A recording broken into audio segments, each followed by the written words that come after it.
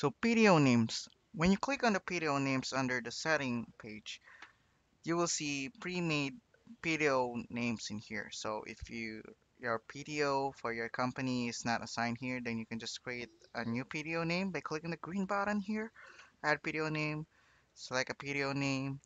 The PTO code is just optional. Then you can select whether it's paid, partial paid, or unpaid. Then once you're done, you just click on add. Then you will see it here. Now, if you want to just edit out the name for the particular video that is already been made for you, you just click on the edit button, then you just replace the name, as well as whether it's paid, partial paid, or unpaid. If you want to delete that PTO from your records, just click on delete, then click OK, then you're done. If you want to just hide the PTO name, just click on archive, and the same thing that happens when you go to the user, when you archive a user, you just click on show archive PTO names and it will show up here. So in here, you can also delete or restore the hidden or archived PTO names. Now let's go to the PTO accruals. So how to set it up?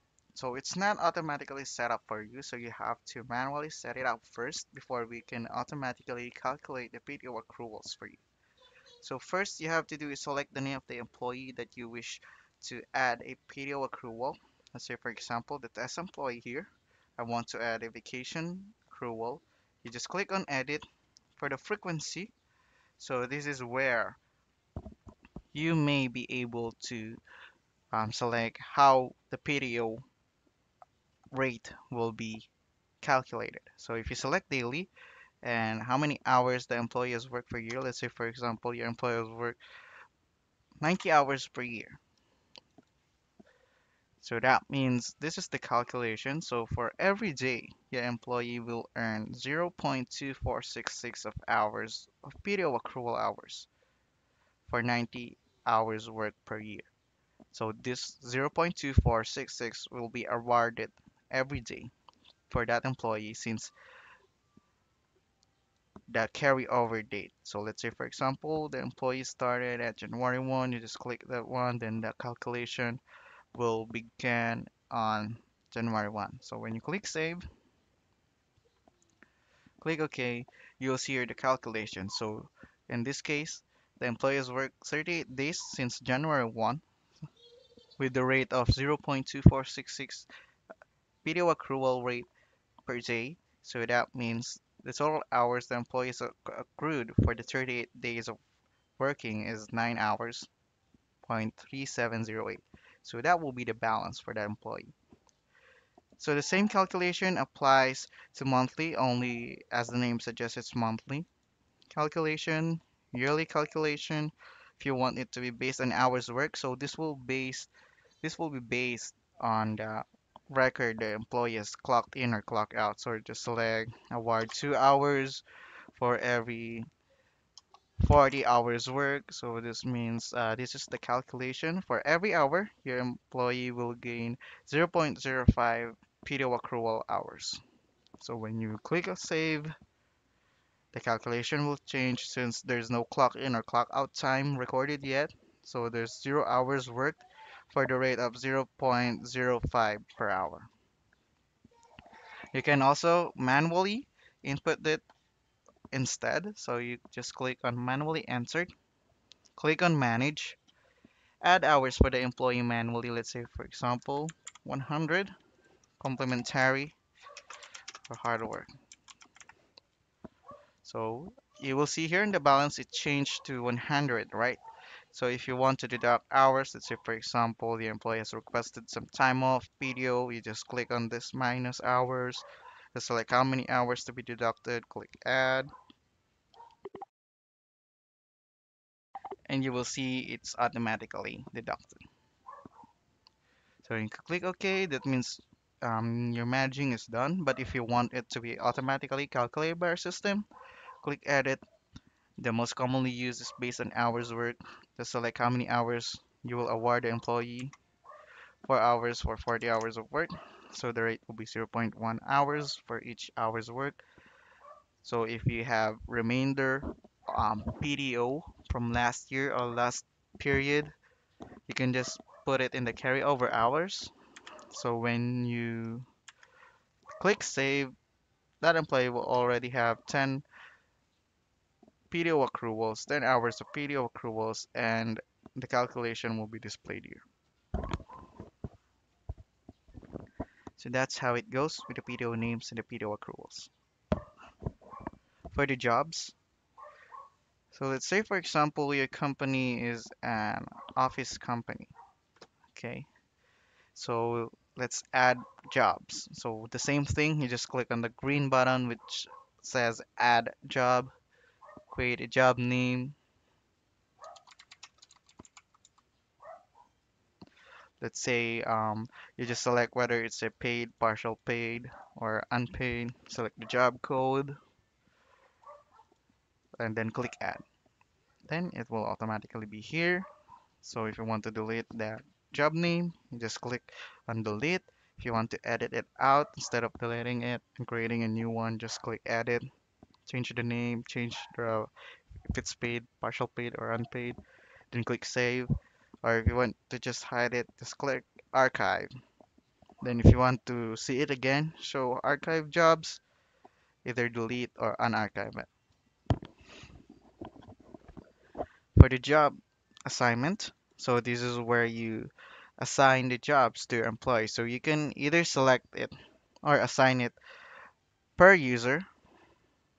You can view it by user or by job. So it will just um, go vice versa. So the user is on the left side.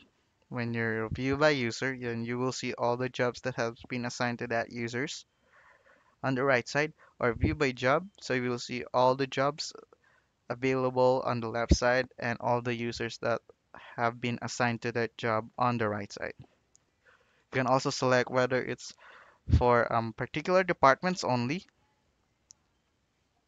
So the same thing, you can view it by job or by department, or you can just automatically assign it to all users. And do not forget to click Save Changes after you're done the changes. Now let's move on to the shifts. So let's say your company has multiple shifts, all right? You click on the green button again that says Add Shift, click it, select a shift name. Again, the code is just optional. Set the start time and stop time. Now we have restrictions available below.